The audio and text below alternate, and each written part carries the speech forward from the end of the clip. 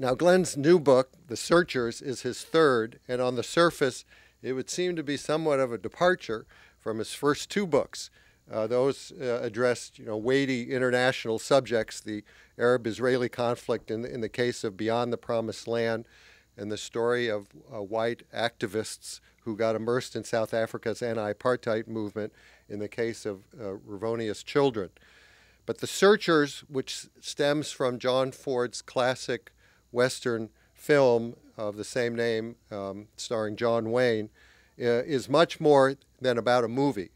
It's about the story or stories behind the story, about how fact and myth sometimes blend inseparably into powerful legends with impacts all their own.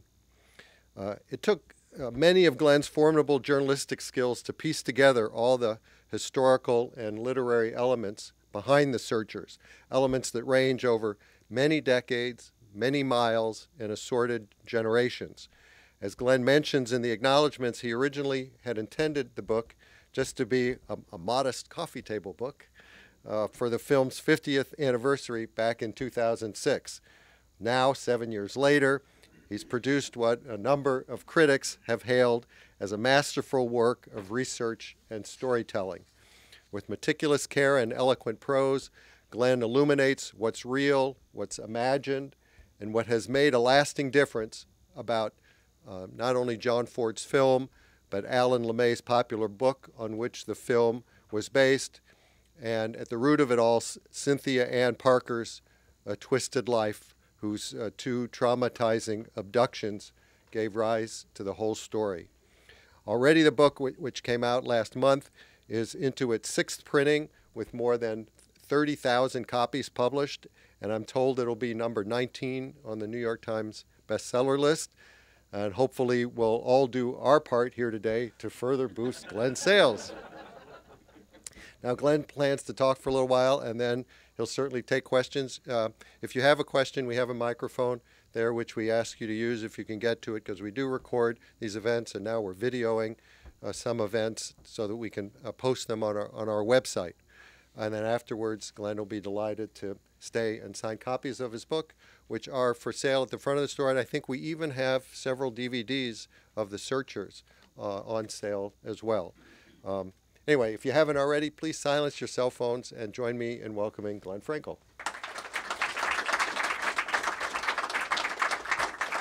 Thanks, Brad.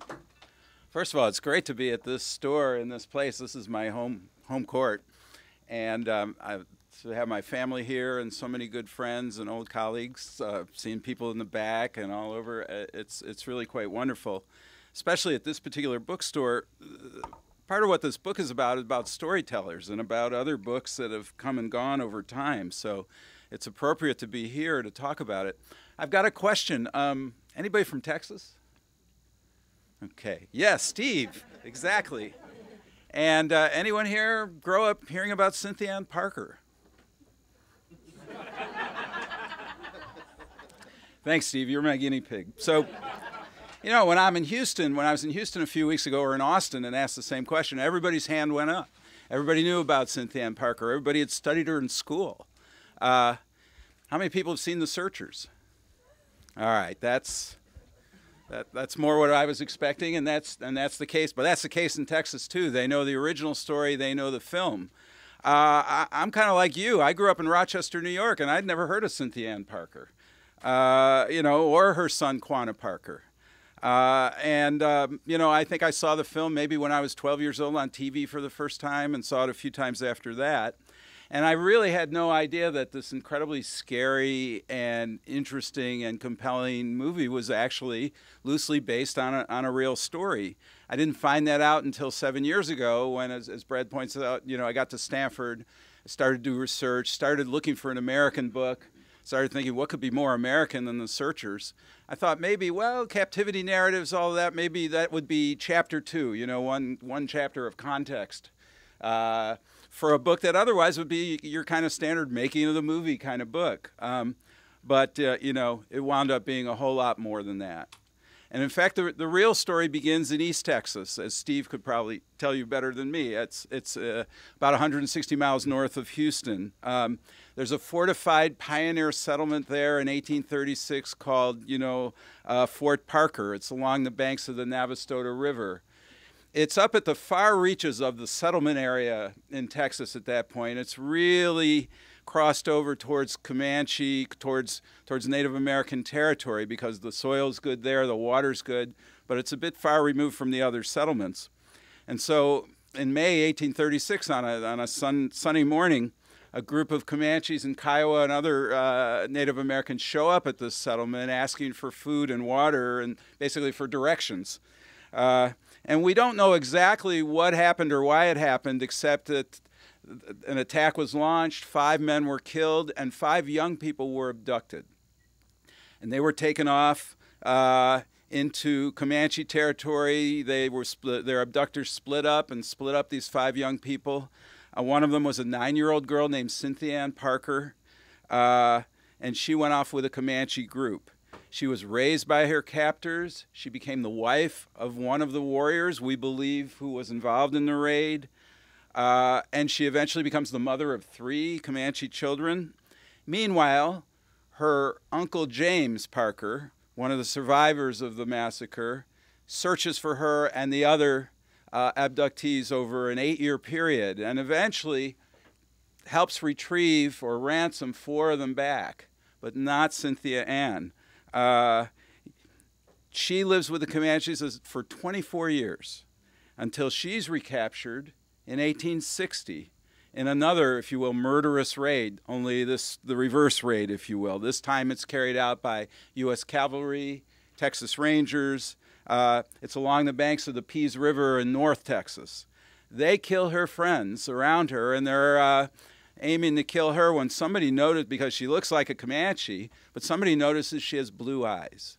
And so they take her and her baby daughter, whose name was Prairie Flower, and they restore her to her white relatives.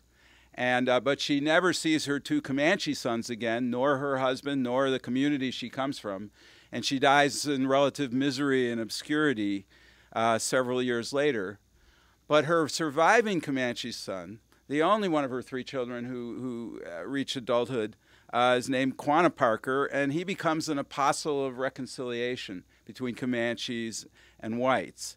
And he invokes the spirit of his dead mother as an explanation for why he's taking this position. And the 2 sides of the Comanche of the Parker family, one of them Texan, the other side Comanche, still exist. They still hold annual family reunions, separate reunions. Each side holds their own.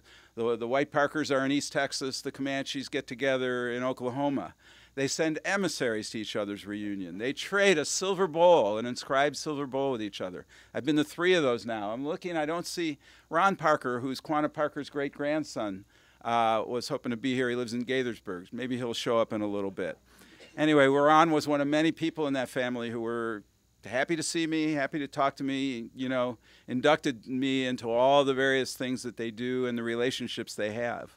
But the point is here that just like the families today tell this story and retell it about Cynthia Ann and about Quanah, people have been doing that for like 150 years.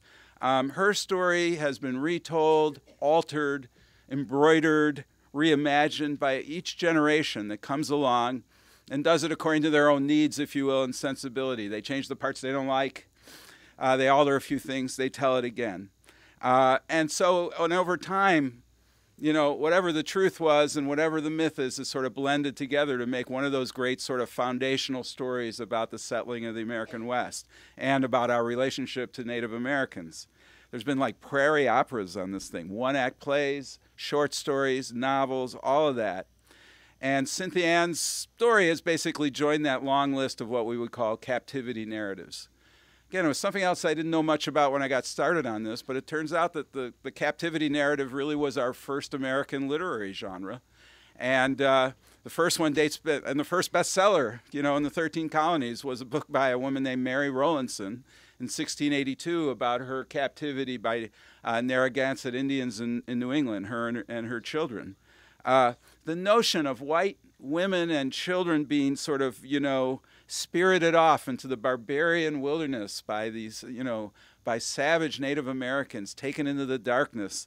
That really inflamed people's imaginations, even back in 1682. It's got lots of scary connotations. James Fenimore Cooper's pioneer novels, most especially The Last of the Mohicans, also has a captivity narrative at the heart of it. And, female captives especially were under threat. They were expected somehow by white society to maintain their virginal purity and their religious faith or die trying. And there was a term that was used for being captured by Indians and subjected to, to sex with Indians. It's called a fate worse than death. And so often when these folks were returned to white so-called civilization, they were shunned or they were held somehow suspect. They were polluted. They were impure, spiritually as well as physically. And Cynthia Ann Parker herself had to struggle with this kind of legacy. She'd been dragged across a border, an invisible border, twice in her life, right? When she's 9 years old, she's taken off into Comancheria, and she becomes a Comanche bride. And so willingly or unwillingly, she has sex with Indians, and she becomes a Comanche mother. Then she's dragged back again 24 years later. Her Texas relatives, I think, were kind people. They didn't condemn her for all of this, but they also really couldn't understand her. And Cynthia Ann herself left no narrative, no written account, gave no real interviews about her time as a Comanche. And in a sense, that made it possible for people even to create a bigger myth, because they didn't have to worry too much about the facts of her life. They just kind of made it up as they went along. And it was my job coming back at this, to try to piece together what was true, or to separate, really, what we could describe as true, what we might know, and what we could only think of as myth. And I did it by trying to find as many firsthand accounts as I could. And it turned out that the University of Texas, for example, in the American History Center, there are scattered firsthand accounts, a couple of handwritten ones that have never been published. They've been referred to here and there, but I pulled all of them together as best I could to try to get not the real story, because I don't think there's any way to get the real story, but to get a version of what we can actually establish as maybe true and what we have to just write off as myth.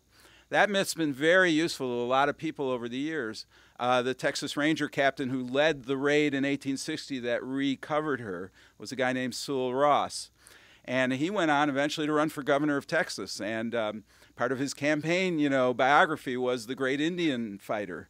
And he claimed in that biography, this is like 24 years later, that he had killed a major warrior, Cynthia Ann's husband, in fact, a man named Pettinacona, that he was killed in 1860 at this raid.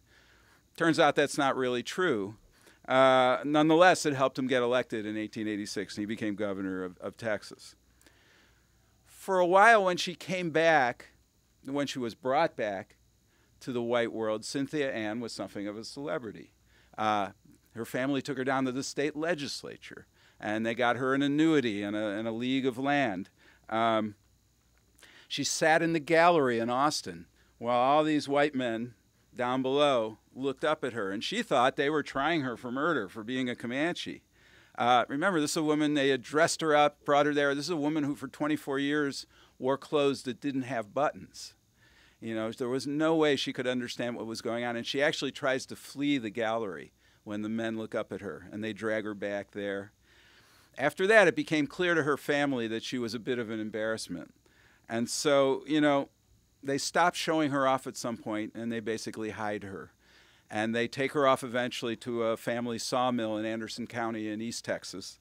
And curiously enough, for a woman who had a lot of headlines, early on, the white Comanche princess, all of that, for that woman, there's no obituary. We don't know for sure when she died. There's, according to the legend, her little daughter, Prairie Flower, probably died in 1864 of typhus or one of those diseases, and Cynthia Ann dies of a broken heart within a few months of that. The only problem with that story is that there's an 1870 census from Anderson County, and her name's on it. So we think she died fairly soon after that, but we don't really know. And she's been lauded over time by a lot of people as sort of a, each generation, as I say, has kind of described her the way they want her to be.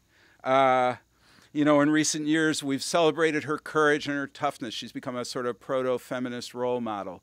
The Texas Monthly, which should know better, wrote about her, quote, "The original tough Texas woman, strong as buffalo hide, family-loving and high-spirited despite dire circumstances."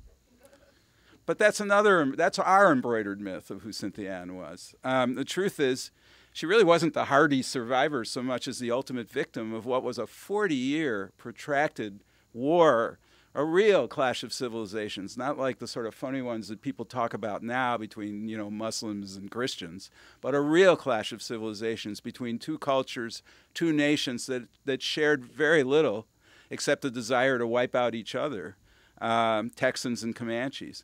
And she was, as I say, the ultimate victim of that war, traumatized, raided, saw people around her murdered not once but twice in her life.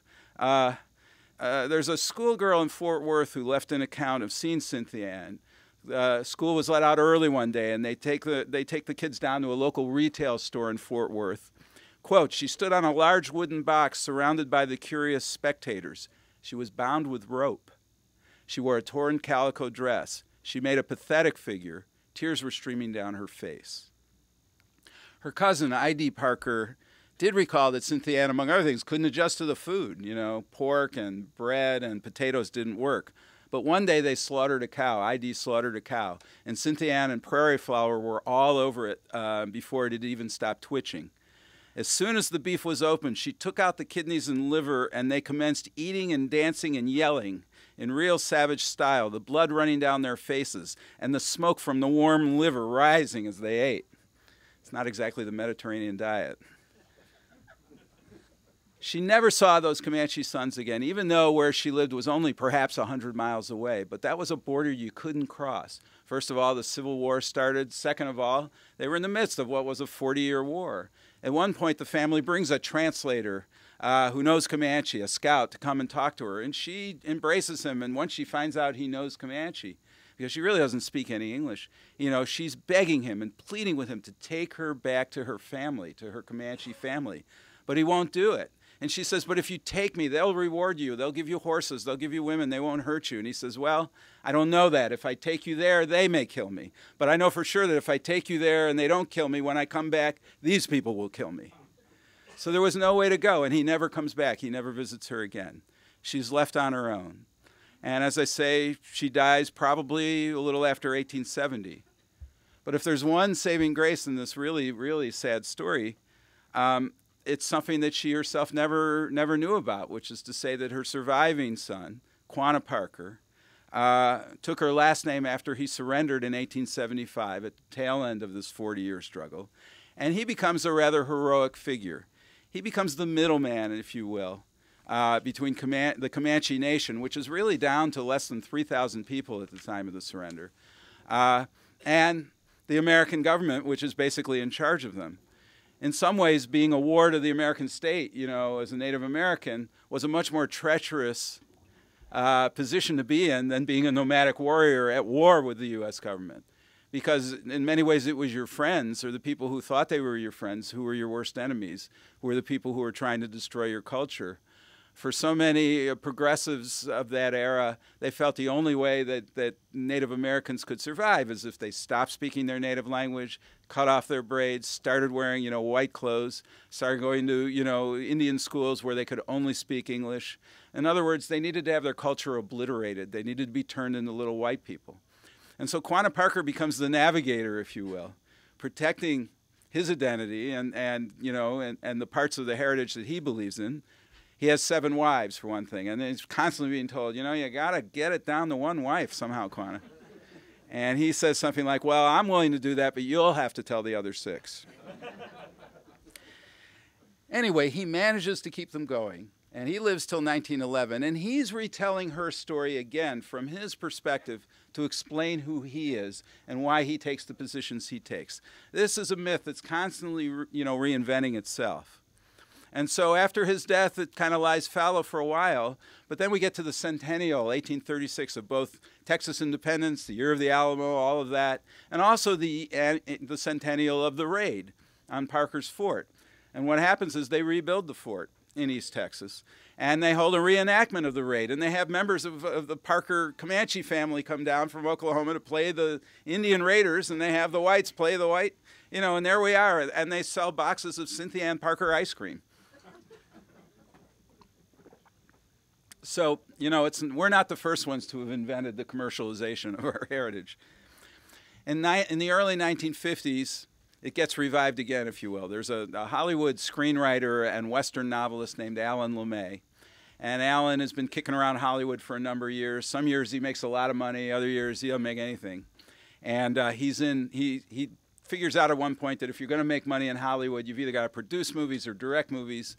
And he's directing a B picture up in the Texas Panhandle, and comes across this story, this kind of legendary account, because the Panhandle and Palo Duro Canyon really is the stronghold, you know, of the Comanche Nation during the warfare. You know, he's desperate for a good story, so he makes his way to East Texas, and he interviews some of the Parker family members. They're curious in that he's not really focusing on Cynthia Ann, on the little girl. He's more interested in the avenging uncle who's looking for her for 8 years, Uncle James, and he asks a lot of questions. And Alan eventually comes up and writes a novel called, well, first it's a 4-part serial in Saturday Evening Post called The Avenging Texans, and it becomes The Searchers. And he turns the focus from the female captive to 2 relatives, an uncle, and then a totally fictional adopted brother who searched for her over a 5-year period. Published in 1954, gets a really good review in the New York Times and elsewhere. It's actually a very good, though relentlessly grim, novel. And then John Ford comes along, the sort of famed Hollywood director. He's looking for a new project. John Ford didn't invent the Western, but he really is the sort of father of the modern Western and the man most closely identified with it. In 1950, at a point where he had already won 4 Academy Awards for Best Director, he stands up in a group of directors at a public meeting. He says, "My name is John Ford, and I make Westerns," as if they didn't know.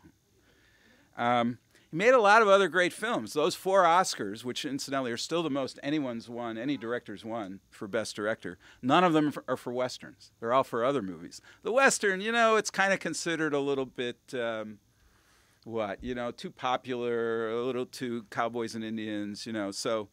You know, for Ford, he doesn't get the glory, the artistic glory for those movies, though when we look back at them now, we see them very differently. The Western, though, was at the heart of his identity, and he thought The Searchers was a terrific idea for a film. And he enlists his old drinking buddy and, you know, protege, that's a guy named John Wayne, and he gets financing for this outside the studio system from a very wealthy man named Cornelius Vanderbilt Whitney. That's Vanderbilt and Whitney, right? So Sonny Whitney, one of the richest men in the world, who's looking to get into Hollywood for a variety of reasons. They sell the distribution rights to Warner Brothers, and then Ford takes his company, his crew, the people he always took with him, wranglers and stuntmen and you know, and supporting actors and all these folks and family members, and he takes them to his favorite location, and he takes John Wayne too, and they go off to Monument Valley. And this is like, I think, the 5th movie he's made there, maybe the 6th. And the result is a movie that even now, so many years later, recently finished number 7 on the Sight and Sound list, not of best Westerns, but of best movies, period. It's number 7. You know, take that for what you will. But it's considered a classic film. It's a movie that John Wayne thought was so good, he named his son, who was born later, Ethan, after the part he played in the movie.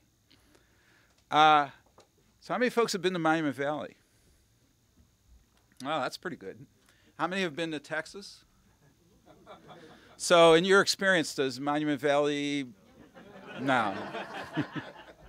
Not really, right? Monument Valley is vertical, right?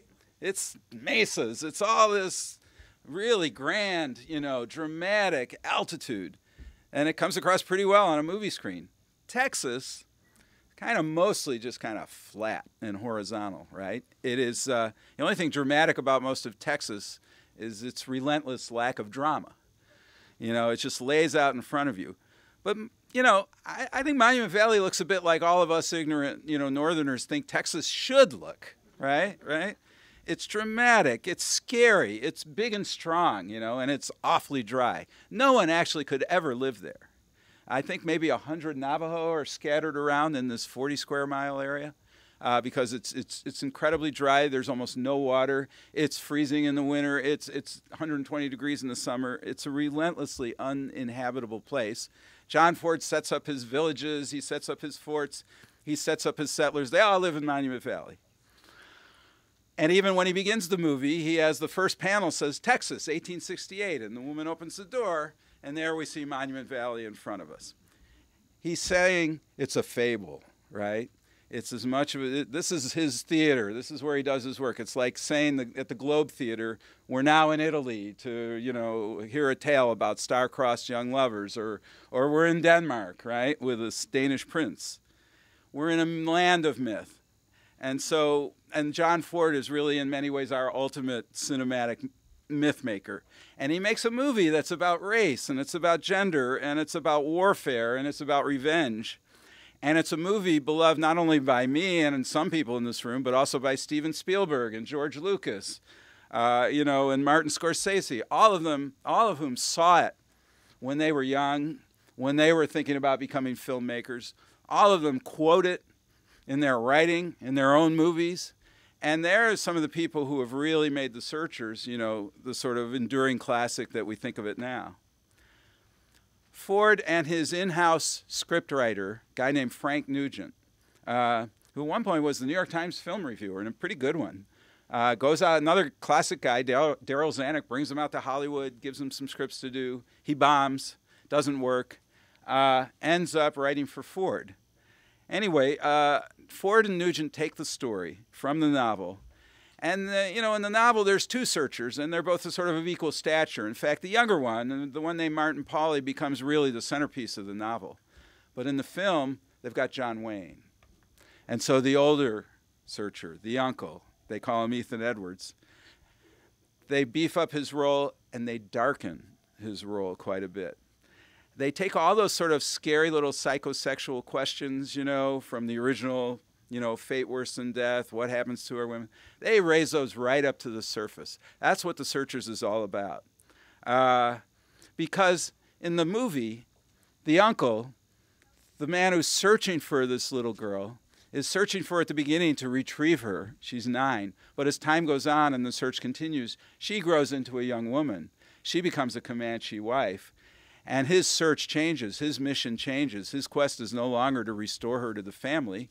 He's planning to kill her. And the reason he's planning to kill her is because she's had sex with Indians, voluntarily or not.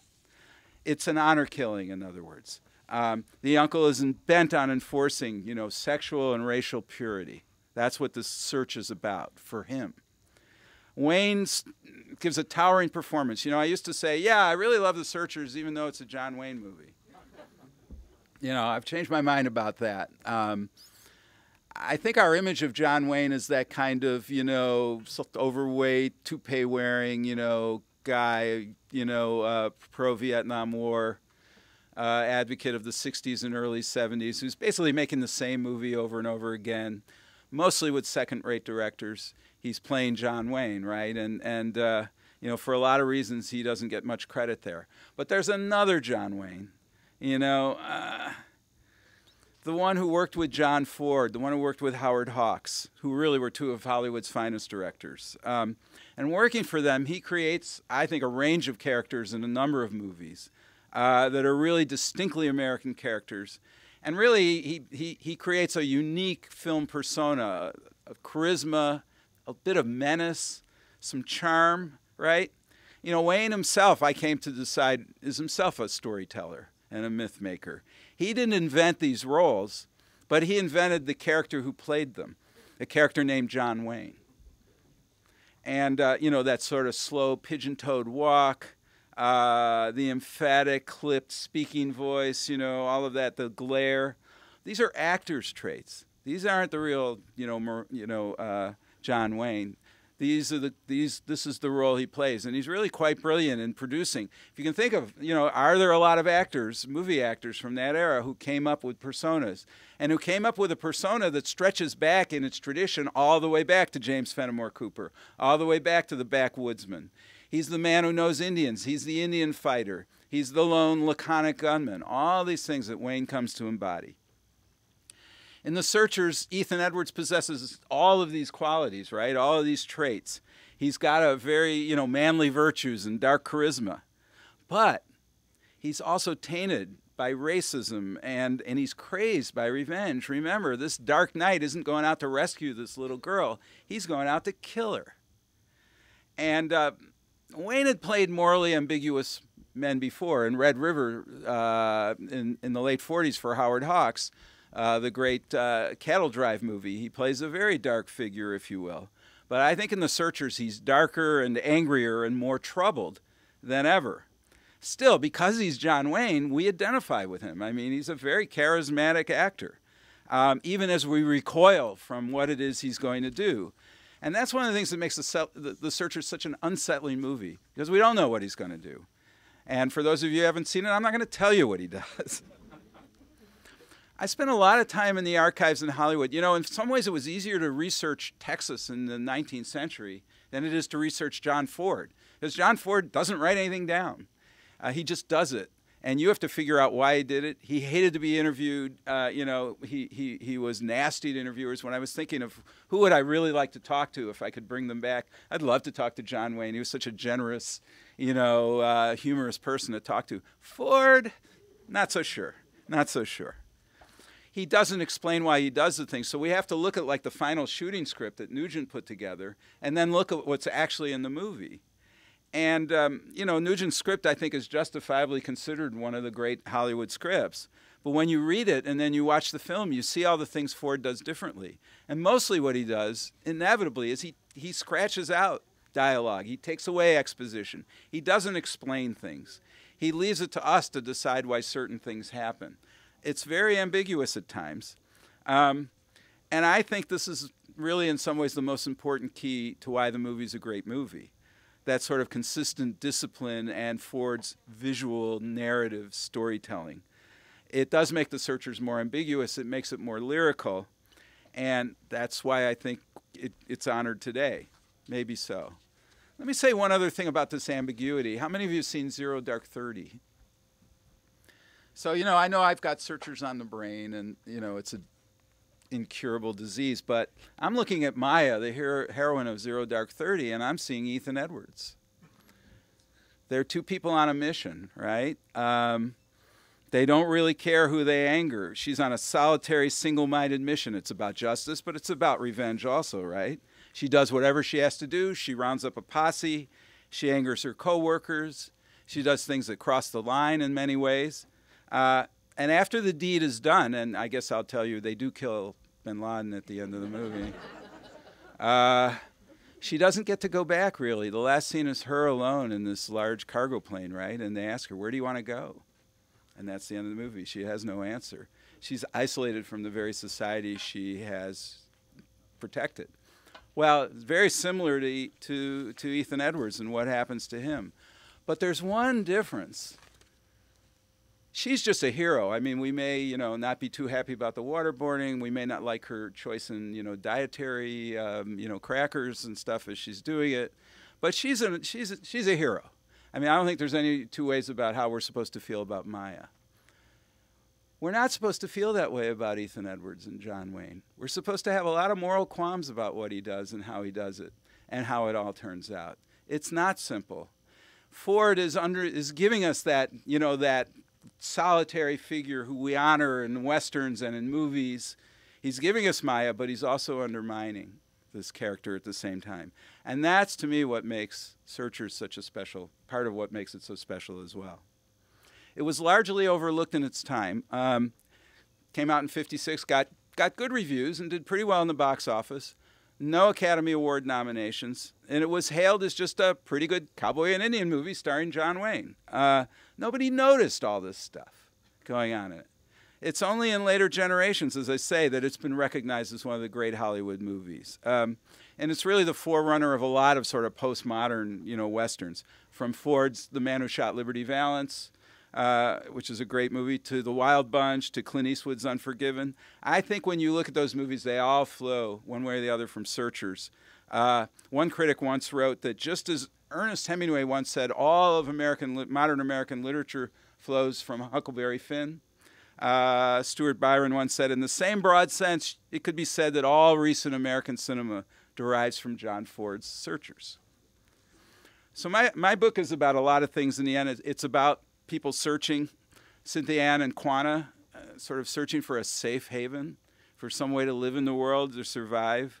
It's about storytellers because, like Uncle James Parker, who left his own narrative, troubled narrative of his unsuccessful search, Alan LeMay, who writes the novel, Ford and Wayne, for that matter, who tell stories in order to explain the world to themselves and to explain themselves to the world.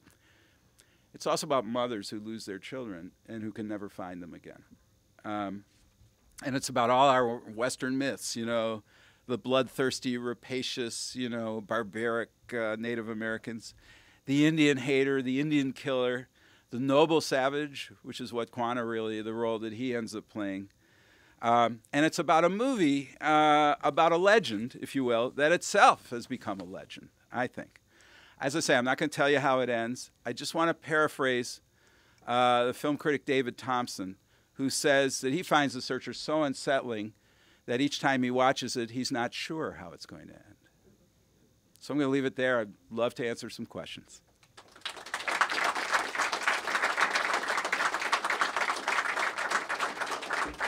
And the microphone is over here. I'm afraid we should head to the mic, right? Just this one over here? So why don't we head that way? Well, thank you for a wonderful presentation of a very dark subject and done in a very humorous manner. I had the occasion to read the book before I saw the movie, and I just wondered, when I read the book, to me, and then compared it to the movie, you know, movies have to shortcut. And in the book, the search is chronicled in detail, all the various subunits of the Comanches that he goes to. It's like an ethnography treatise. It's really quite interesting. Do you like Alan LeMay's book? Oh, I love Alan LeMay's book. Alan knew a lot about Native Americans. He knew a lot about the West. He knew a lot about firearms, a lot about horses. He'd grown up in Indiana, but half his family originally was from Kansas. In fact, they settled in Kansas in the 1870s when the Indian Wars were still going on. And the Cheyenne Autumn episode, where Cheyenne are in western Kansas trying to get back to their native lands in Colorado, they passed through there, and some of his relatives were quite close to there. Alan always talks, you know, he's one of those hard-bitten Hollywood guys, you know. He's just out to make a buck, you know. He's writing Western novels because everybody knows Western novels sell in the 1930s and 40s, and he's making screenplays just for that. But, you know, he sells himself short. I mean, I think this really was what he cared about. And he turns to the searchers when he needs something special, when he wants to get back to something that he really knows and cares about. And he himself was a screenwriter, of course, so there's a lot of good, you know, I'm sure you noticed some of the dialogue you see in the novel appears right in the film. You know, some of the best lines come directly from the novel by way of Frank Nugent, who knows a good line of dialogue when he sees it too. So, you know, it's very hard. One of the things Nugent has to figure out is how to telescope. In the book, it's a 5-year search, how to do that in a movie. So at one point he has Martin, one of the two searchers, write a letter to his love of his life back home. And in the letter, he describes all these things that go on, and that becomes the narrative device to, like, have 2 years pass, right? Because Martin doesn't write many letters. And you know, and they dip from Martin's narrative into a couple of incidents. That's the way. So they had to figure out how to make that work. But no, I think the other main difference, I would say, is the novel is relentlessly grim. The Searchers, the film has humor. It has a sense of community. It has some of John Ford's sort of cornball Irish humor, which some people love, and others, including members of my family, find a little silly at times. Speak up if I'm talking about you, Betsy Allen. You know, that's the way they leaven it. It's a relentlessly grim novel, but I think it's brilliantly done. Anybody else want to traipse over to the microphone? Yes. So, sorry if you spoke to this earlier, but I'm curious about the whole Confederate aspect of the movie.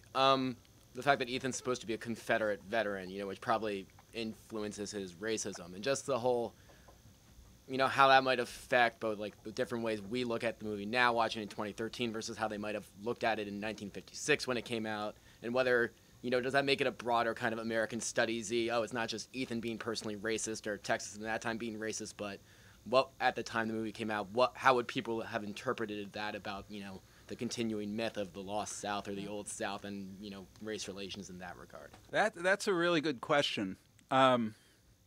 I shied away a little from the analyses that say, well, this movie was shot in 1955 after Brown versus the Board of Education. Clearly it's a parable about, you know, race relations. You know, I didn't want to go there.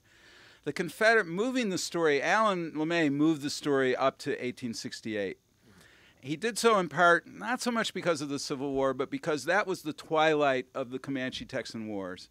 The Comanches lose over that 6-7 year period, but they're still fighting hard. And so the searchers, they're moving into this borderland area. In the movie, they make more of it, I would say. Everybody served in the Confederacy. But in the movie, the uncle, rather than living on the ranch on and off throughout the years after the Civil War, has disappeared. When the Civil War ends in 1865, he's nowhere to be found. And for 3 years, and then he shows up 3 years later, rather mysteriously. And that's the beginning of the movie, is this new force coming into the picture. This man, we don't know what he's been doing. He doesn't say what he does. We know he has a couple of bags full of, you know, of newly minted, you know, dollars. We don't know where he got them. We're led to believe he's been walking, you know, other sides of the law, that as a Confederate, as a renegade Confederate. He meets up with his old partner, another, you know, Reverend Clayton, who also served with him. And Clayton says, you know, I didn't, you know, you weren't at the surrender. Come to think of it, you know, you weren't there. And Ethan says, don't believe in surrenders. Didn't beat my sword into no plowshare either. So he's been doing something with that sword. And it all adds to the mystery.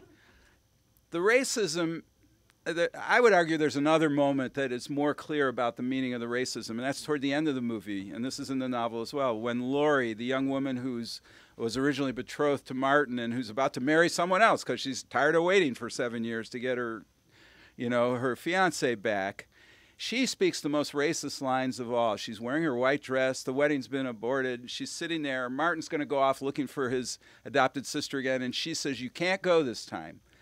Ethan's going to kill her, and that's exactly what Martha, her mother, would want, because she's become a Comanche squaw. She's married Comanche. She's been sold to the nearest, you know, and it's a really nasty, evil thing she says. And I think they put that LeMay and Nugent put that in her mouth, because we like Lori. Lori's a really nice person, I mean, by and large. But she's speaking the same kind of racist stuff that Ethan believes in. And we get the sense then that this is a community norm. This isn't just Ethan on some sort of, you know, vengeance thing that nobody would support. This is actually what, you know, what this is the community speaking out. There is a real struggle going on in the Searchers between the sort of vengeful, macho, let's go kill our enemies, you know, women and children aside, you know, let's go murder these people and get our blood back, versus what I would argue is the feminine view of Mrs. Jorgensen, Lori on better days, Martha, the mother, who, you know, who want to restore their family, who don't, it's not about vengeance. And there's one point where Mrs. Jorgensen says to Ethan, Ethan, you know, don't let the boys throw their lives away if the girls are dead, you know, promise me you'll protect lives, you know, and he doesn't even answer.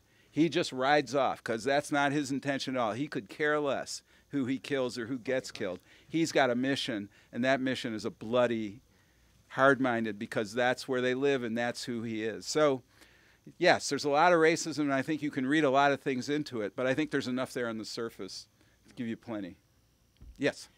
You know, all this talk about John Wayne, I can't get out of my mind the image of him riding a tank in Harvard Square in the 70s. He did this self-parody for Harvard Lampoon, but to what degree do you think, was there evidence that he went to the grave a true believer, or what? Well, you know, Wayne was an entertainer, and he was smart enough to know that he had a big constituency out there, and so he was happy to show up at the Lampoon thing and ride a tank and be the parody of the Green Beret guy. But he was a true believer. I'm trying to think of some examples of that. You know, he was involved in red baiting and in the blacklisting. He and his pal Ward Bond, who is in the Searchers as well and is terrific in the Searchers. They were two of the leaders.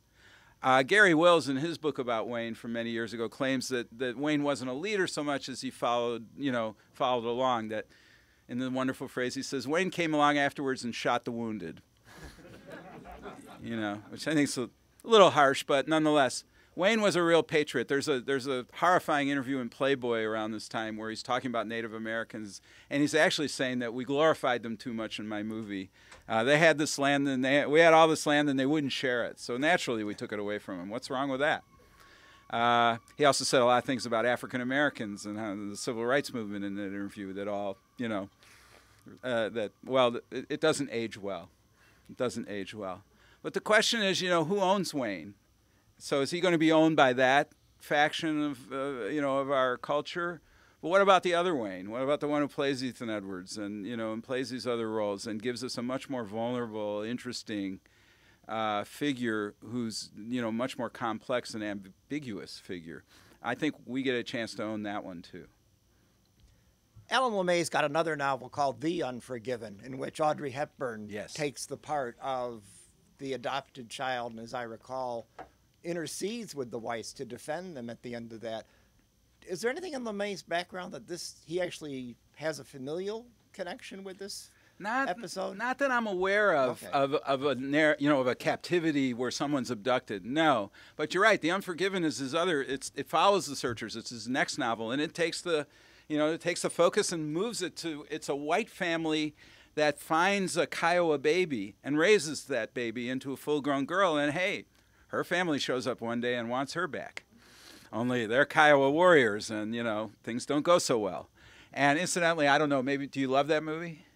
It's awfully difficult to picture Audrey Hepburn as the captive Indian. It's a John Huston movie, and to me it shows that even with a good... Sturges? John Huston is the director. Okay. No, it's Huston. And even though he's a great director, I think it's a really poorly done Western, and it shows that even great directors, you know, that Westerns aren't easy to make. That some people have the knack, John Ford did, and some people, you know. And you're right, Audrey Hepburn, Burt Lancaster's in it with kind of a, you know, Brooklyn accent. All that. There's some problems, but it's fascinating that LeMay stays on the subject. Right. It's the same basic subject from a different point of view. His first book, way back in the 20s, is about Cheyenne Autumn, and it's called Painted Ponies, and its main character is someone who knows the Cheyenne language and who is sort of, again, one of the man who knows Indians. That's one of the tropes in American literature and in our mythology of the West. Goes back to Daniel Boone, you know, to Hawkeye and James Fenimore Cooper, this man who's grown up with Indians, knows their lore. Sometimes he's an Indian fighter, sometimes he's an Indian protector.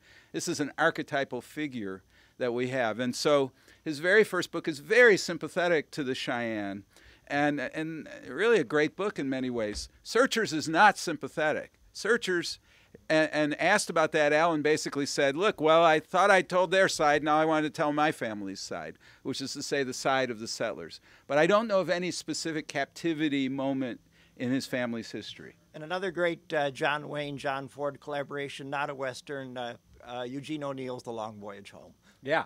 Yeah, he's fabulous in that. You want to see John Wayne act, he's a Swedish sailor in that movie. Hi. Okay, so you've written a book about a great American story. It's going to be number 19. You've got your family here. My question is, what's next? Do you have your next project? We can't let you rest on your laurels. The book's too good, okay? So what's up next? Well, I really appreciate your saying that.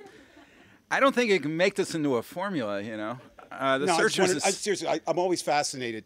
You know, there's a period of time, okay, you come from a reporting background, research, and if it's secret, I don't mean for you to reveal it, obviously. But it's always interests me, you know, there's a process, and you've got this time, and enjoy it and relax, but you're a writer. So in the back of your mind somewhere, there's a seed, there's a germ, there's something. Well, my agent's in the back, so she's going to tell me.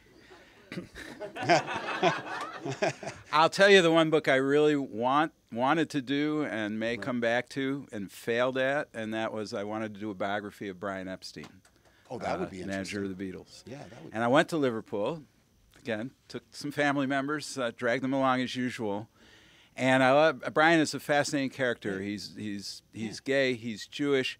He's the person who gets the Beatles out of Liverpool. Without Brian, I don't think they ever get out of there. There are no archives. There's very few people to talk to. You can make it up. Well, I've thought about that. Maybe a play at some point where you can take, bridge the gap between the facts, and have Brian tell his own story. He's a great, great story. He's dead by 32. And we think of him as the older guy, right? He's the old guy who's taking care of the Beatles. He was like 5 years older than they were. He really loved them. I mean, he loved them in every possible way, spiritually, physically. He just had a thing for them, and he's the one who created them. So, I don't know that I can do that because, as I say, there are no archives. It's very hard to get the factual data, and I'm basically, hope you've noticed, a nonfiction writer. But, I'll throw that one out as one I still long for. Anybody else? Woman in the back. Come around the side. So how have the descendants reacted to having you peel back the layers of the legend? For the most part, the ones I've talked to have been very good about it. I think they think of Quanah Parker especially as an overlooked figure. He's not Geronimo. He's not Sitting Bull. He didn't go down in a hail of bullets. He didn't become a buffoon. He kept his dignity. He worked hard. And he was a very well-known figure in the 1890s. He's one in the early 20th century. He's involved in Teddy Roosevelt's inaugural parade. There are like 6, Native American chiefs who Roosevelt invites up. He tells them what to wear, incidentally, and everything. And Quanah's one of them. So at the time, he's fairly well known. But he drifted into obscurity. A lot of people, people heard of Quanah Parker? Yeah, a few. Yeah. And, Sam Gwynn's book a few years ago uses Quanah. So he's making a bit of a comeback. So I think they were, I spent a lot of time with folks. I don't know what all of them have thought about it, but generally my reception in places where I was frankly worrying, you mentioned all our time at the Washington Post. Basically, even in Texas, I'm basically just a foreign correspondent, right? I mean that in a good way. But I'm coming into this, parachuting into this story, into this, 200-year history, and I'm just kind of waltzing around and, making judgments and doing research and saying, well, that's true, no, forget that. You're wrong there. It's a very perilous thing to do. It's not as bad as the Arab-Israeli conflict, I should add, but it's getting up there. And so I'm always worried about how people are going to react. And so far, I have to say, you'll back me here, right, Betsy? Crowds have been very warm and friendly and sympathetic. Nobody's really called me out. I know there are a couple of mistakes in the book because I've heard from a few people about them, and I need to correct them. I will not be talking about those today. But nobody's really come after me yet. I'm kind of waiting for it because I think there are justifiable things you can say. And there are other ways to look at Native Americans and to look at Quanah's life. And so we'll see. Anyone else? Yes, one more question. Oh, I'm sorry. You first. Yeah. Ladies first. Can you just talk about how you reported out her life between 9 and 33? Were there any written documents, or is it just family history that also is its own lore? It's very much its own lore. Because, as I say, she left nothing. There's a Comanche oral tradition that's just as interesting and just as unreliable as the Texan one, I would say. There are a couple of other kids who were kidnapped, who were abducted, including a 10-year-old named Dot Babb. Several years later, and she only stayed with the Comanches for a year, but I tell her story briefly in the book because that seems like the closest. Comanches abducted people for all kinds of reasons. They really had quite an industry of abduction for a while. They had a low birth rate. They needed to replenish both with children and with labor. They were terrific horsemen, and they were great buffalo hunters, and that's a labor-intensive activity. And so as the horse, as their culture became a horse culture, they needed a larger population of slaves and workers to sort of maintain it. So they would kidnap people in part, they would kidnap people of many ages. And And then they would sort of sort through. If you were over 15, say, yeah, you were basically slated to be a slave or a servant. You could work your way into the Comanche community, but it was really hard because you were there for your labor. If you were a baby, you were in serious trouble when those warriors kidnapped you because they were traveling over hundreds of miles and they weren't interested in babies. And bad things happened to babies in that situation. But if you hit that magic age where you're between, say, 8 years old and 15, you were good to go. If you were a male, it was like going to summer camp, you know, endless summer camp. They would train you to be a warrior. They'd train you how to hunt, you know, how to fight, all of that. If you were a woman, there was a lot more work to be done.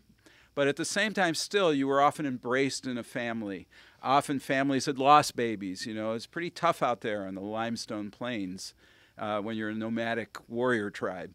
So, you know, you were treated, Dot Bab was embraced. She was taken to a woman who had lost her only child and who was a widow, and this woman literally embraced her and taught her how to do all this stuff and treated her as her own. And when they come looking for Dot Bab a year later, when a scouts come in there and searching for this little white girl, the mother tries to hide her and finds to her great dismay that Dot wants to go back, that she's been 10. She still remembers her white family, and she still can speak English, and she wants to go home, and she does go home. Cynthia Ann, that didn't happen. She stayed with the Comanches. She never got recovered. No one saw her for many years. The few sightings that occurred, maybe some are real, maybe some are not, happened later. So by then, so we can only extrapolate a little bit, but in a sense it's more fertile ground for myth-making because nobody knows for sure who she grew up with. Nobody knows for sure if she was Petanacona's only wife and it was a love match, or whether he had like 4 or 5 wives and she was the chore wife, you know. Call it any way you want it, or whether she was his wife at all. I mean, all these things are up for grabs in many ways. We think we know them. Texas history books tell us precisely what happened, but we don't know. Yes, this is the last one. I came late, and I apologize. I don't know if you would.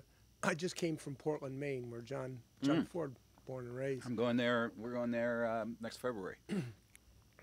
Did you address in your book the whole phenomenon of the fact that you speak of myth, that John Wayne essentially took the persona of John Ford and made it into his movie star image? I mean, he made a point of walking like Ford, talking like Ford, and Ford was this ugly guy, and Wayne was this quite handsome man, and he took this persona, and he became John Wayne. And I just wonder, is that part of what you talk about in Yeah, but I'm going to dispute some of that. I think he did take a persona from several different people. He certainly took some of his attitude and his commanding, you know, sensibility from Ford. He admired Ford greatly. He loved the way Ford could run a film set, that commanding image. Ford really became a sort of, you know, tough father for him. His own father was a little less so. So psychologically, I think you're absolutely right. He's adapting a lot from John Ford, not as abusive as Ford, but nonetheless tough, you know, demanding, disciplined. John Wayne was a very disciplined actor. He worked all the time. He got all that from John Ford. The walk, the talk, I mean, there's Harry Carey Sr., who he's following around. There's Yakima Canute, the famed stuntman. Yakima Canute wasn't much of an actor, but Wayne watched him when he wasn't acting, when he was actually interacting with other stuntmen, when he got into trouble. When Canute got angry, he'd smile. Wayne noticed that, and his voice slowed down, and the sentences got slower when he got angry, you know? And Wayne's watching all that. Wayne is imitating that. Paul Fix, who later he was on The Rifleman, a few things. He was a, you know, B-movie actor. You know, Paul Fix coached Wayne in the pigeon-toed walk. But you're right, this is all an invention. Wayne's craft is he's borrowing from this person and that person. Ford admired Wayne immensely in some ways, even when he treated him abusively. The Wayne persona became a guy that Ford wanted to be in some ways. And incidentally, Ford wasn't that bad looking. Well, I'm talking about the senior Ford. As he got older, yes. Yeah. But he was a fairly handsome man when he was a young man. He's actually, you know, he was in a few movies till he figured out, you know, that really wasn't for him. They had a very interesting relationship. They each borrowed things from the other, but it was a very complicated relationship. The only thing I can say is Ford mistreated anyone who loved him. That was part of the deal. Yeah. He was an alcoholic all his life. You know, there are patterns, there are things going on. But these people kept coming back and kept working for him, and including Wayne. And the reason is because of their sense of loyalty, but also because when they were working on a John Ford movie, they knew they were working on something special. And they knew they were being pushed. And Wayne, and this is why Wayne keeps coming back, even when he's had enough. And when he could go, he had enough. Yeah, he writes his own ticket. Wayne's the famous guy, not Ford at that point. Ford's in the twilight of his career. Wayne is the #1 box office attraction in America. Yet when John Ford picks up the phone and it's to tell Wayne, I need you at the Christmas pageant, or I need you to star in The Searchers, Wayne reports for duty. All the way through, right to the end. Anyway, thank you so much. I'm going to sign books. Hang out. Well, there's a lot more in the book. It's a great read. It's for sale at the front. Buy it, and Glenn will sign it. Thanks again for coming.